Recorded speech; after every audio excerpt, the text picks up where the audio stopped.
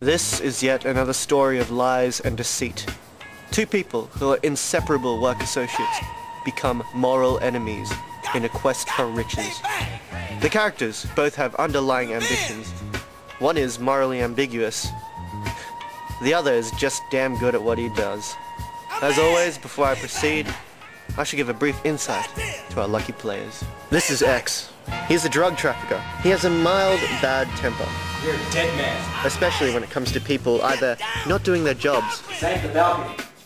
or ripping him off. You think you can go behind my back? This is Mr. Y. Dave, I don't know. You're only shot twice. He does the dirty to make sure the business works smoothly. Last shipment was forced over to the Navy near North Queensland. Jimbo's X's administrator and is hooked on his own blow. This is Max Laundy. He is one of the many distributors that run X's drugs around when he gets the time away from his girlfriend to do it. She always seems to ring at the most inappropriate of times. No, I can't pick you up from fucking Pilates, alright? Just kill the little shit. Someone that works for him, someone close to him, is siphoning his drugs off elsewhere, alright? Someone? Like Jimbo? Spot on. I'm gonna kill him. Do you remember Dave? Dave. Big bloke.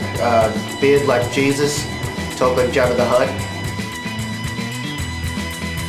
You better find out who's stealing my coke, or you'll be in more shit than the early settlers. You hear me?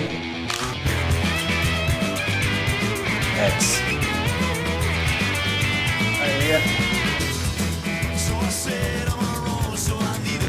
Sorry, mate. Boss's orders.